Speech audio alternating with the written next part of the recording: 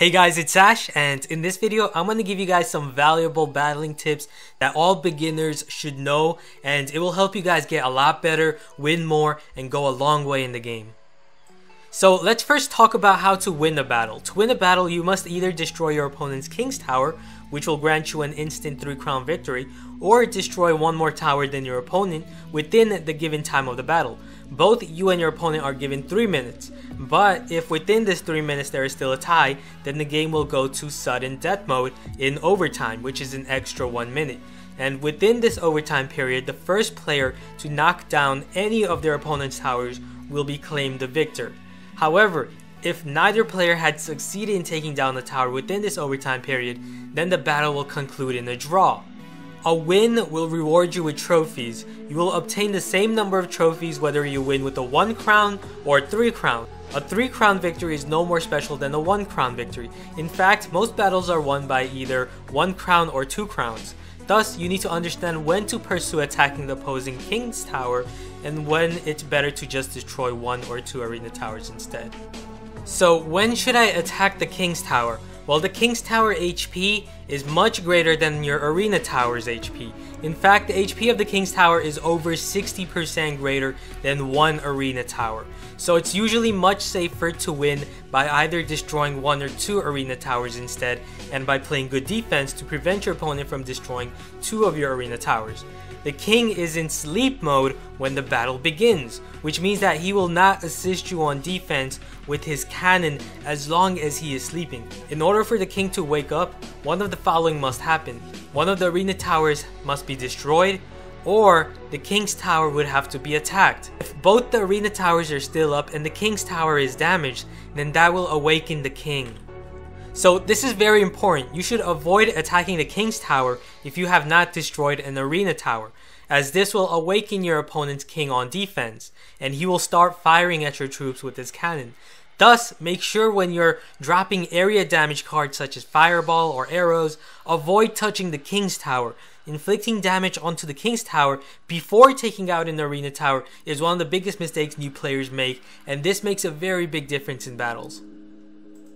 Now, after you have destroyed an arena tower, you must decide whether to destroy the second tower or destroy the King's Tower. Most of the time, it's better to attack the second tower as it has significantly less HP than the King's Tower and is also closer in distance. Usually, the only time you should pursue attacking the King's Tower instead of the second arena tower is if the King's Tower is at a low HP.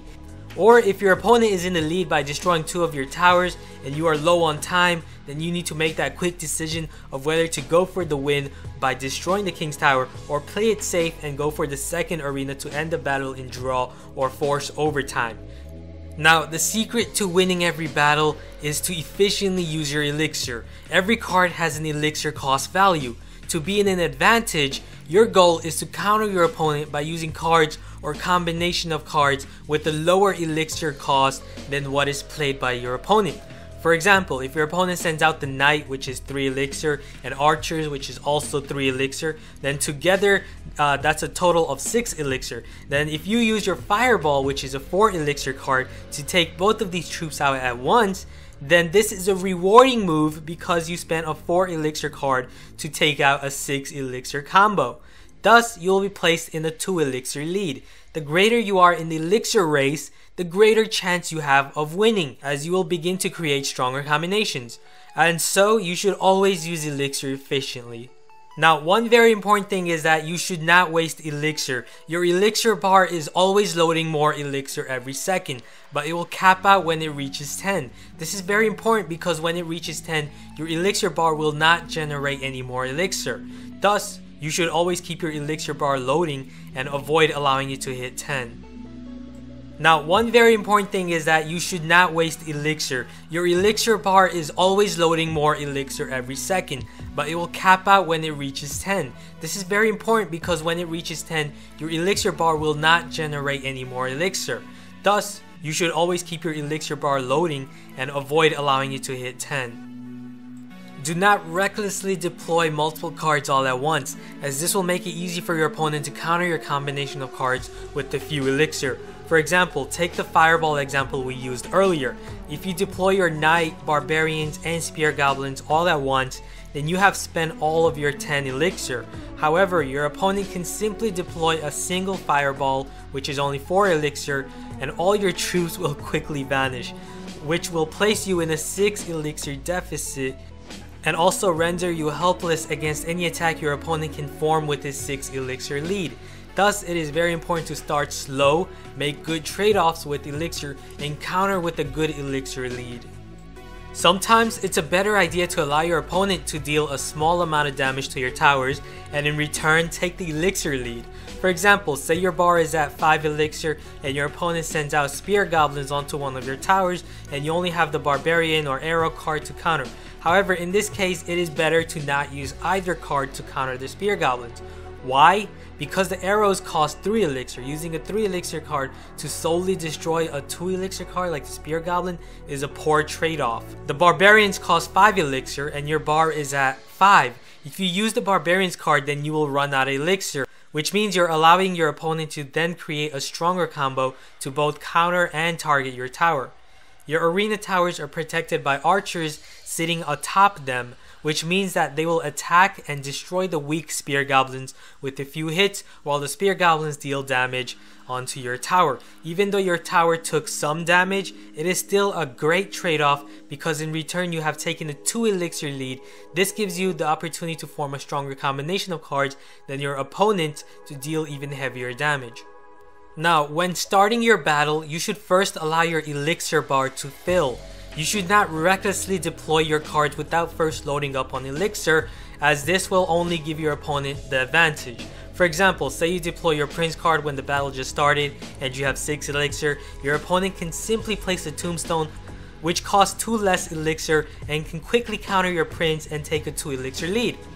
Another example is playing a defense such as Infernal Tower right away. This is a bad idea as your opponent can just wait a few seconds to load up on elixir, plan out a good counter, and also weaken your Infernal Tower without even touching it because of the Infernal Tower's 40-second lifetime.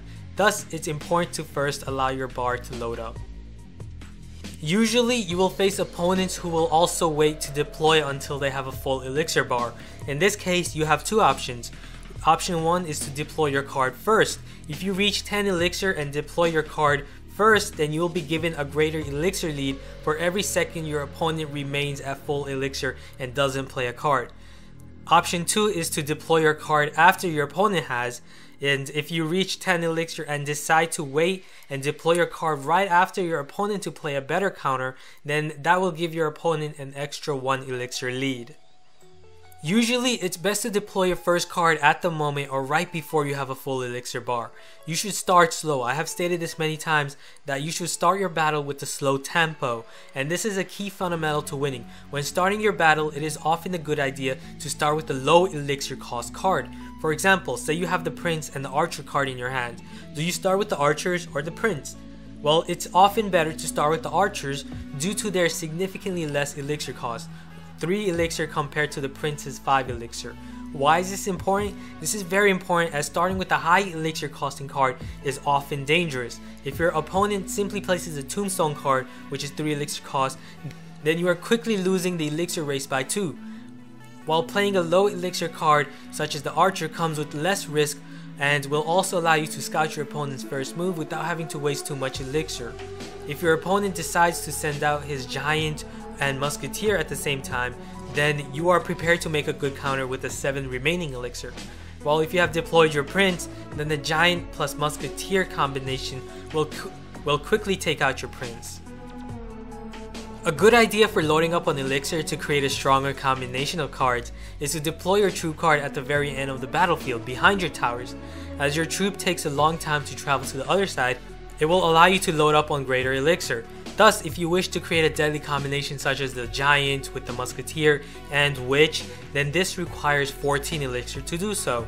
To accomplish this, you can place your giant at the far end behind your towers, and by the time he travels to the crossing bridge, you will have an additional 9 elixir to complete your combination. Now, which arena tower should I attack first? Well, when starting your battle, you may choose to attack either of your opponent's arena towers first. However, if your opponent chooses to attack first, then you should prepare a counter to his threat to protect your tower rather than ignore the threat and attack the other tower. For example, if your opponent sends out archers against your left arena tower, ignoring the archers and going for the right arena tower with your prince card is a bad idea because the archers will deal significant damage to your left arena tower, while there is no guarantee that your prince will make it to the arena tower, as your opponent can simply place a tombstone or skeleton army to stomp your prince. And so ignoring the threat and making a reckless play like that can cost you the battle right from turn 1. You should focus on destroying one arena at a time. A big mistake I see new players make often is that they keep switching towers. You should focus on destroying the tower with the lowest HP first, and then move on to attacking the second tower while also playing defense if you're in the lead to let the clock run out. Now, if you're losing from the start, then you can still win. You should try to shift the momentum of the battle towards the direction of your healthiest arena tower. For example, say that your left arena tower has 1000 HP and your right arena tower has 2000, and both your opponent's arena towers are at full health.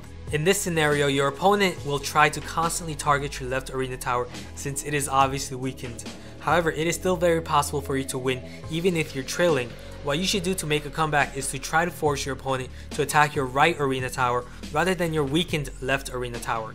In order to do this, you should load up on elixir, play a little defense on your left arena tower. Remember, arena towers have archers atop them to assist you on defense, so take advantage of that, and then make the first move in attacking your opponent's right arena tower with a good combo, such as a giant with musketeer behind.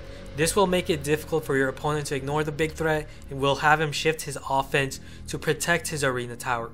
With his offense shifted towards the right side, you can now focus on repeatedly placing pressure towards this side, preventing your opponent from spending elixir to target your left side. This strategy will allow you to even the playing field while going for a 1 crown victory.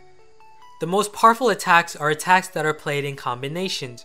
For example, a card such as the Giant is not much of a threat alone as he is a very slow troop. However, when combined with the ranged attackers such as the Archer or Musketeer card, it becomes a much bigger task to stop this threat.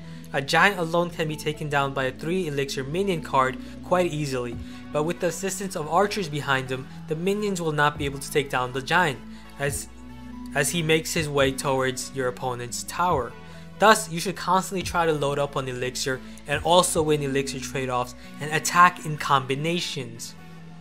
So hope you guys learned a lot and liked this video. If you did, be sure to give this video a thumbs up and also subscribe if you haven't. I'm going to have a lot more of these Clash Royale guides. So thanks for watching. I'll see you guys again soon. Later.